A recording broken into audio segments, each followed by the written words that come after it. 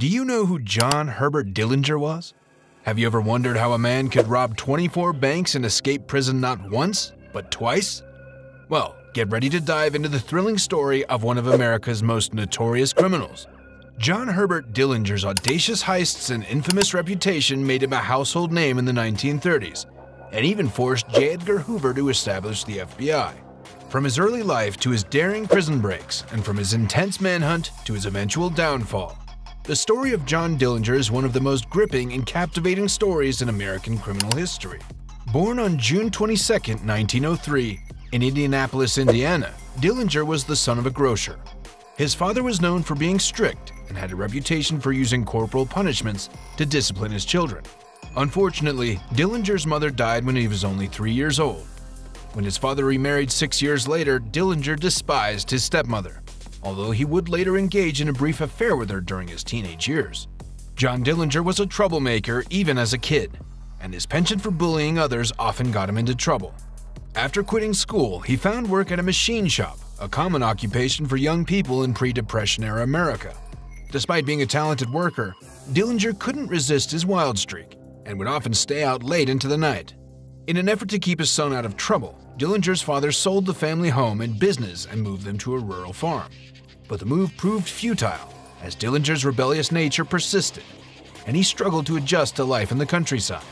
Despite his intelligence and skill, Dillinger's love for adventure and danger only grew stronger, leading him down a path that would make him infamous.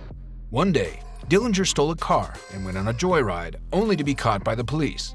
To avoid legal consequences and instill some discipline in the young troublemaker, the police made a deal. Dillinger could go free if he enlisted in the U.S. military. Dillinger joined the Navy and used his engineering skills as a petty officer third-class machinery repairman aboard the battleship USS Utah. But even in the military, Dillinger's misbehavior continued.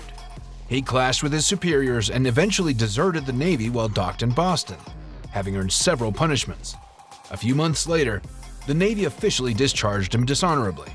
After returning home, Dillinger rekindled a relationship with his old flame and married 16-year-old Beryl Hovius in 1924. Despite his angry father's approval, the young couple was determined to leave their small town behind and move to Indianapolis for a better life. But finding work was difficult, and Dillinger soon fell in with the wrong crowd, befriending local pool shark Ed Singleton. Determined to live the good life they felt they deserved, Dillinger and Singleton decided to turn to crime. Their first target was a local grocer in Dillinger's hometown of Mooresville. However, their plans went awry when they were spotted by a local minister who recognized them, leading to their swift arrest. The dream of a better life had turned into a nightmare, but it was only the beginning of Dillinger's criminal career. Despite having a troublesome past, his father showed him compassion and urged him to plead guilty, hoping that it would earn him leniency from the judge. However, Dillinger's previous run-ins with the law, such as his military desertion and previous arrest for grand theft auto, had already sullied his reputation, making his case even more challenging. As a result of his criminal record and the severity of the charges, the judge sentenced Dillinger to 2 consecutive sentences. The first was a term of 2 to 14 years for his intent to rob, and the second was a sentence of 10 to 20 years for his conspiracy to commit a felony. This punishment was severe, and it was undoubtedly a significant setback for Dillinger. On the other hand, Ed Singleton, Dillinger's accomplice, received a much lighter sentence of just 2 years after pleading guilty. The contrast between the sentences of the two men was stark, leaving Dillinger feeling frustrated and resentful of his father's advice. As Dillinger entered prison, he was determined to use his time there to transform himself into a formidable force, one who would strike fear into the hearts of anyone who dared to cross him. He vowed to emerge from prison as the meanest bastard you ever saw. This fierce determination and unrelenting spirit would come to define Dillinger in his actions for years to come. Despite the challenges that lay ahead, Dillinger refused to be defeated, and instead he channeled his anger and frustration into a burning desire for revenge and redemption. While serving his sentence, Dillinger had the opportunity to learn from some of the most notorious bank robbers of the time, including Harry Pete Piermont, Charles Mackley, Russell Clark, and Homer Van Meter. These seasoned criminals took Dillinger under their wing, teaching him the ins and outs of bank robbery and planning future heists together. Dillinger soaked up their knowledge, expanding his criminal ambitions and gaining valuable experience. Despite his criminal activities, Dillinger's father tirelessly campaigned for his release and gathered a petition with 188 signatures attesting to his son's character and potential for rehabilitation. After serving nearly a decade in prison, Dillinger was finally released, only to find himself in a world ravaged by the Great Depression and devoid of job opportunities. The temptation of easy money was too much for him to resist, and he soon returned to his criminal ways, robbing a bank in Bluffton, Ohio. Unfortunately for Dillinger, he was quickly apprehended by the police just 4 months after his release from prison. While awaiting trial in county jail, he was discovered with what appeared to be an escape plan during a frisk. Although Dillinger denied any knowledge of the plan, it was later used by 8 of his associates, who successfully escaped from prison with the aid of smuggled shotguns and rifles. Not long after his escape, Dillinger began his legendary crime spree, which included robbing multiple banks and police arsenals, as well as killing several police officers. The FBI, led by J. Edgar Hoover, became heavily involved in the pursuit of Dillinger and his gang, and their efforts eventually paid off when Dillinger was located and killed by FBI agents in a shootout outside the Biograph Theater in Chicago on July 22, 1934. Despite his short criminal career, Dillinger had become a notorious figure in American folklore, with his daring escapes and charismatic persona capturing the public's imagination. After stealing several machine guns, rifles, revolvers, bulletproof vests, and ammunition from police arsenals in Auburn and Peru, Indiana, the Dillinger gang went on a string of successful bank robberies across the state, amassing tens of thousands of dollars. Tragically, during their crime spree, the gang killed a police detective in Chicago and a police officer during the robbery of the First National Bank of East Chicago. To avoid mounting heat from law enforcement, the gang headed south to Florida, where they committed a string of local robberies before making their way to Tucson, Arizona. Despite their attempts to stay ahead of the FBI and its agents, a fire broke out on January 23, 1934, at the hotel where 2 of the gang members were hiding under assumed names. Firemen who arrived at the scene recognized the men from their wanted posters and contacted the police, who promptly arrested them. Dillinger's brazen escape from the Crown Point jail made him a national celebrity and cemented his status as a folk hero to many Americans who were struggling during the Great Depression. He continued his string of robberies and bank heists, often with the help of his gang members, including his girlfriend Billy Frechette. The FBI, led by J. Edgar Hoover, made capturing Dillinger their top priority and began an intense manhunt to bring him to justice. Dillinger's luck eventually ran out on July 22, 1934, when he was ambushed by FBI agents outside the Biograph Theater in Chicago, where he'd gone to see a movie. In the resulting shootout, Dillinger was fatally shot multiple times and died on the spot. His death was widely publicized, and many mourned his passing, seeing him as a symbol of resistance against the harsh realities of the Depression era. After stealing the sheriff's car, Dillinger drove it across the Indiana-Illinois state line, unknowingly violating the National Motor Vehicle Theft Act. This federal felony drew the attention of the FBI, who had been assisting local police up until that point. The ensuing chase ultimately proved fatal for Dillinger. He later returned to Chicago and reunited with several former prison mates to continue their bank robbery spree. During this time, Dillinger lived with his girlfriend Evelyn Frechette in a small apartment.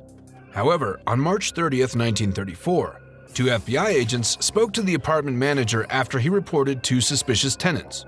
The FBI conducted surveillance on the apartment and suspected that the tenants, using the names Mr. and Mrs. Hellman, were actually Dillinger and his girlfriend. The following day, a field agent and a police officer arrived at Dillinger's apartment and were met by Evelyn Frechette, who quickly shut the door upon seeing them. The police surrounded the building, and during the ensuing siege, Dillinger's friend Homer Van Meter was killed in a shootout with law enforcement. In the chaos of the machine gun fire, Dillinger and Frechette managed to escape through a back door, though Dillinger was wounded in the process. They fled to Mooresville, Indiana, where Dillinger's father lived, and remained there until Dillinger recovered. Despite being aware of his son's criminal activities, Dillinger's father kept their location secret from law enforcement. Eventually, Frechette left to visit a friend in Chicago, but was immediately arrested by the FBI upon arrival. With little concern for his girlfriend's arrest, Dillinger, now recovered from his gunshot wound, left his father's house and raided a police station in Warsaw, Indiana, to steal guns and bulletproof vests. He then fled to Upper Michigan, narrowly evading an FBI posse that had been sent to Warsaw by plane. However, a few days later, the FBI task force received a tip that Dillinger and his longtime partner in crime, Babyface Nelson, had checked into the Little Bohemia Lodge summer resort in Wisconsin. Under the cover of darkness, the FBI agents drove within 2 miles of the resort and turned off their vehicle lights. They then proceeded on foot through the woods, determined not to let Dillinger escape this time. Unfortunately, as the agents got closer to the lodge, they were met with a barrage of machine gun fire from the roof, forcing them to call for backup, which did not arrive in time. Dillinger had once again managed to evade law enforcement and escape. However, 2 months later, Anna Sage, a madam of the local brothel in Gary, Indiana, contacted the FBI with information on Dillinger's whereabouts. She offered to turn him in for a cash reward and help with her deportation case, as she faced the risk of being sent back to her native Romania. The FBI agreed to her demands, and Sage provided them with precise details of Dillinger's location, even disclosing his plans for the following Sunday night. On the summer day of Sunday, July 22nd, the FBI had planned an ambush for notorious bank robber John Dillinger. Dillinger was walking down the street with 2 female companions when an FBI agent waiting in a doorway lit a cigar as a signal for the other agents. Suddenly, FBI men swarmed the alley and surrounded Dillinger. Upon realizing the situation, Dillinger pulled out his pistol and attempted to flee. However, the agents fired their guns and 3 bullets struck Dillinger, causing him to fall to the pavement. Despite medical intervention, Dillinger was pronounced dead merely 20 minutes later. John Dillinger's image was often portrayed by the media as a modern-day Robin Hood, a charismatic and daring figure that garnered him a certain level of admiration from the public.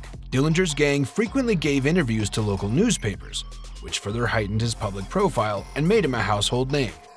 Despite his popular appeal, the Federal Bureau of Investigation deemed him a dangerous criminal and made several attempts to apprehend him before the final fatal ambush on that fateful Sunday. Dillinger's larger-than-life persona and daring exploits captured the public's imagination, making him a legendary figure in American folklore.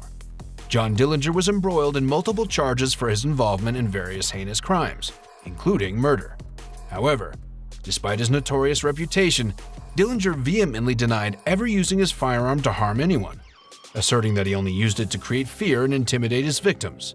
Unfortunately for him, his criminal activities eventually caught up with him, leading to his inevitable downfall. His lifeless body lay on the cold pavement, much like many other infamous criminals who met a similar fate in the past.